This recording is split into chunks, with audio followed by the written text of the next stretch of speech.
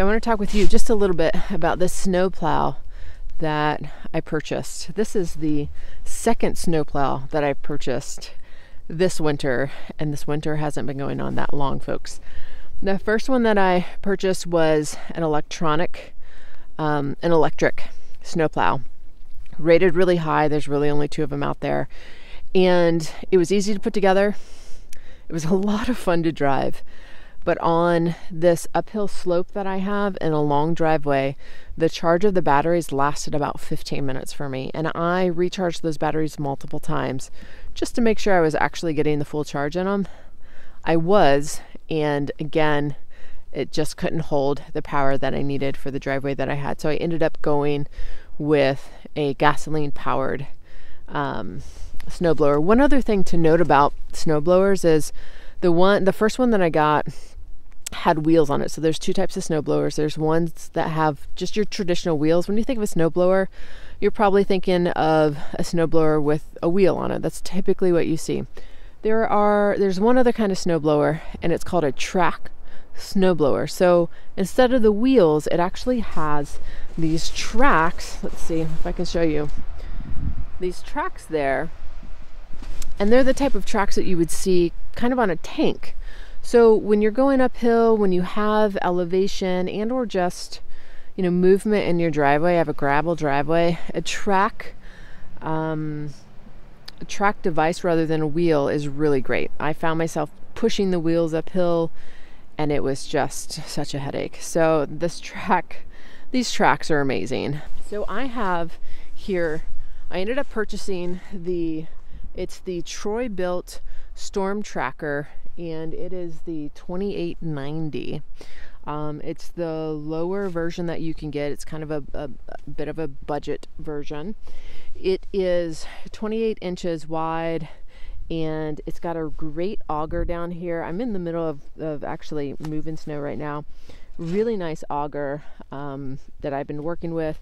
It throws really well. So you can see the chamber here behind me. The one thing about this chamber is it is plastic. I'm interested to see how long it's actually going to last for me. It's the one I would say that's probably the one concern that I have about this. So far so good. It's been through, this is its second big snowstorm of the season. So far so good. It comes with a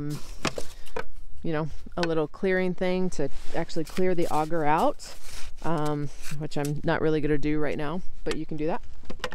So that's great. And everything else is pretty what you would expect to find on a snowblower.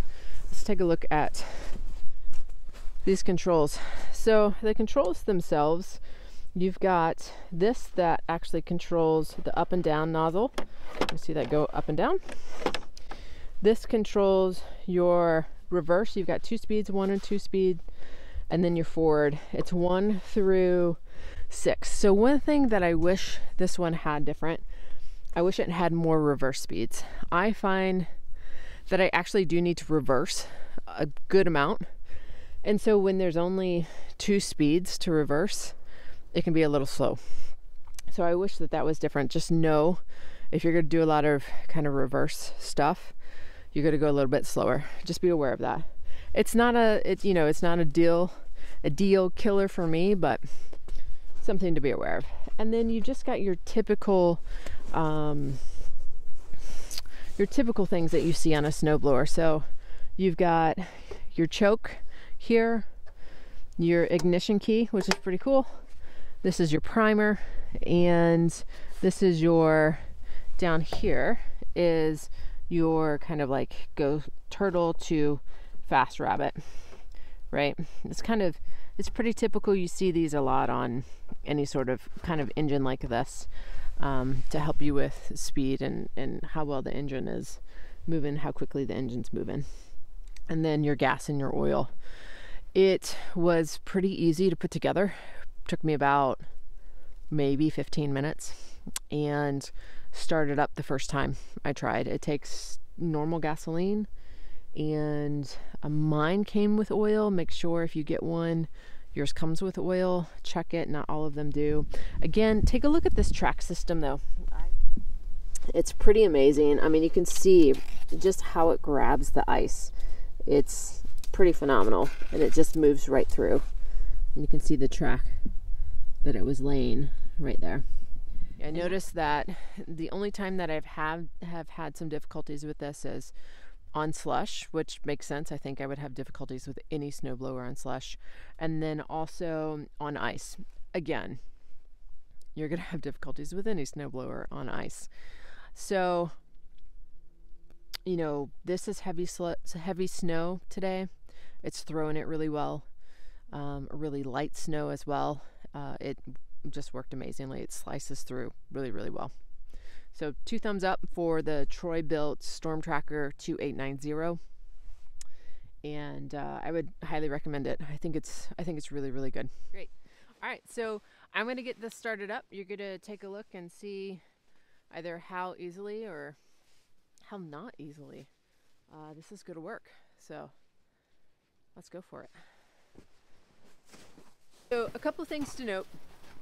When you're turning this on, make sure you turn the choke on, and you're going to prime that primer button that I showed you 3 times, at least 3 times.